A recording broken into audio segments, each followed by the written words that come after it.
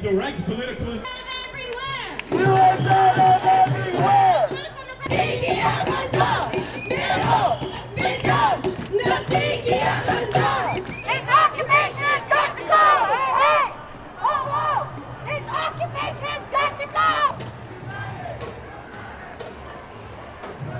The light that these candles represent overcome the darkness that fell upon Yisrael on the 7th of October.